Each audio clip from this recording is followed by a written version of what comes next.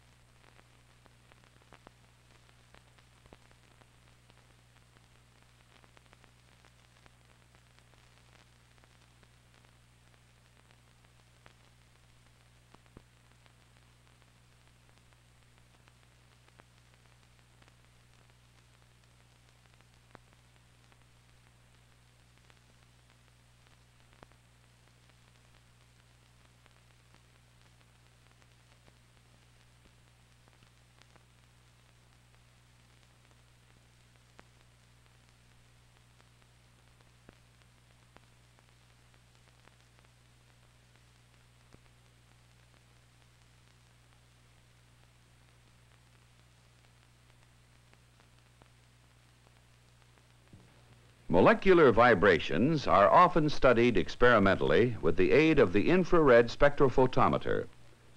The molecules of a gas in an absorption cell will absorb certain frequencies from an infrared beam, depending upon their particular structures and modes of vibration. Let us examine a random mixture of gas molecules to gain a better understanding of their movements and structures. In slow motion, we can see that all these molecules have translational motion.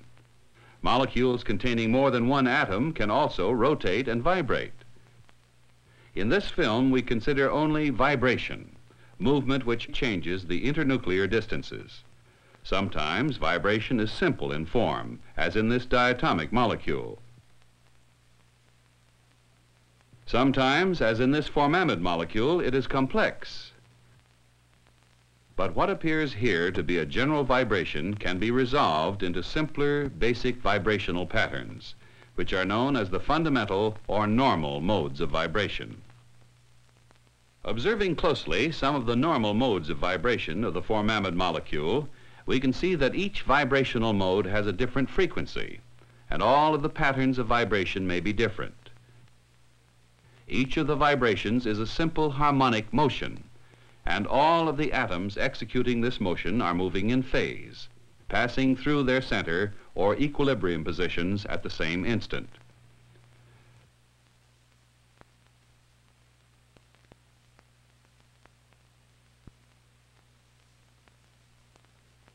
The number of possible modes of vibration a molecule may have is determined by the number of atoms it has.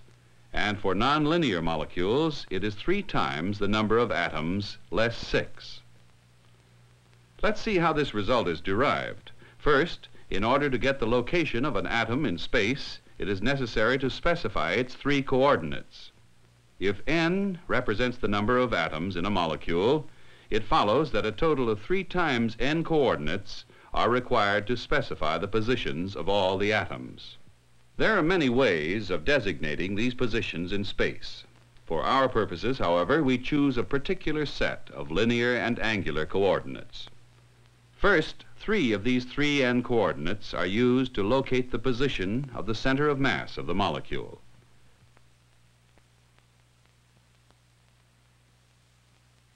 Next, we require 3 angles to specify the orientation of any nonlinear molecule. 1, 2, 3. Thus, 6 coordinates are needed to establish both the position and orientation of the molecule. 1, 2, 3, 4, 5, 6. Since we know it takes a total of 3n coordinates to specify the positions of all its atoms, the remaining coordinates, therefore, locate each atom with respect to the others in the molecule. One such set of internal coordinates in the water molecule includes the 2 hydrogen-oxygen bond lengths and the angle between them. Now, the positions and orientation of the molecule, as well as the relative positions of the atoms within the molecule, are continually changing. The total motion may be described in terms of these 3n coordinates, while the internal motion or vibration alone is specified by these 3n minus 6 coordinates. It is possible to find a set of 3n-6 coordinates such that the complex vibrational motions may be resolved into 3n-6 simple harmonic motions called normal modes of vibration. Therefore, in all nonlinear molecules, there are 3n-6 normal modes of vibration. Since the water molecule contains 3 atoms, it has 3 normal modes of vibration: an asymmetric stretching motion, another motion which is symmetric stretching and partly bending of the molecular bond, and a third motion which is mostly bending. The frequency of each of these modes of vibration is determined by the masses of the nuclei of the atoms and the strength of the bonds between them. In heavy water, for example, the frequencies are lower because the deuterium atoms have greater mass than the hydrogen atoms. For any linear molecule, such as this one of carbon dioxide, the formula for the number of normal modes becomes 3n-5, because only 2 angles are necessary to specify its orientation in space. 1, 2. The third angle is unnecessary because neither infrared light nor ordinary collisions impart any rotation around the long axis of a linear molecule. This means that the vibrations of carbon dioxide can be resolved into 4 normal modes: 2 stretching modes, a mode which is asymmetric and a mode which is symmetric, and 2 bending modes, which have the same frequencies because the same bond strengths and atomic masses are involved. Vibrational modes which do have the same frequency are said to be degenerate. Let's view them from head on. The degenerate modes combine to make a single motion. In this head-on view, the motion appears elliptical.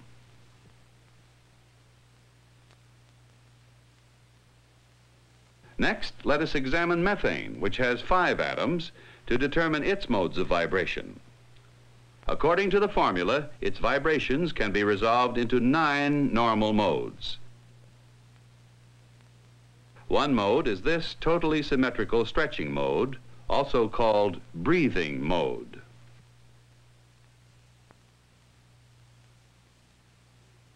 When we examine its next 2 modes of vibration, we find that because of the symmetry of methane, their frequencies are the same. The result is a doubly degenerate bending vibration.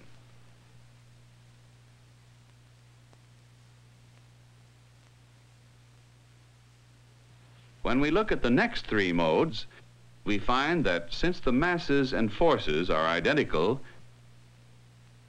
these modes combine to give a triply degenerate vibration. This is the asymmetric stretching vibration of methane.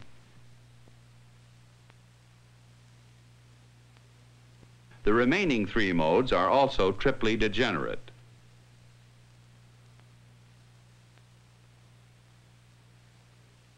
This is the triply degenerate bending vibration of methane. So we see that though methane vibrations can be resolved into 9 normal modes, there are only 4 frequencies of vibration that are different. Therefore, methane is a good example of a degenerate system.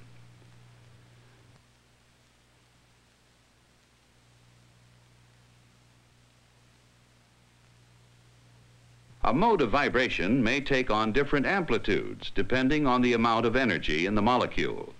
The movement of this carbon monoxide molecule represents its vibration in its lowest energy state. By collisions, this carbon monoxide molecule can be raised to states of higher energy which have the same frequency but greater amplitudes. By the same means, a molecule can drop back to lower energy states. The same thing can occur through the action of light, by absorption or by emission. In a polyatomic molecule, water for example, its several vibrational modes may be individually excited or excited in any combination with one another. In any molecule, the amplitude of vibration increases and also decreases by distinct jumps, because vibrational energy is gained or lost only by definite quanta. Therefore, a molecule can possess only certain discrete levels of energy. When a molecule absorbs energy to increase its vibrational level, it generally absorbs light of the same frequency as one of its normal modes. So, by measuring the frequencies of light absorbed, the frequencies of its several normal modes of vibration are measured. From these vibrations, we derive information regarding energy levels and strengths of chemical bonds. Certain vibrational frequencies are characteristic of certain chemical bonds and serve to reveal their presence in complex molecules. Raman spectra, nuclear magnetic resonance, and microwaves also reveal the details of molecular structure, but clues to the structure of many important compounds, penicillin for example, have been furnished by the infrared measurement of their molecular vibrations.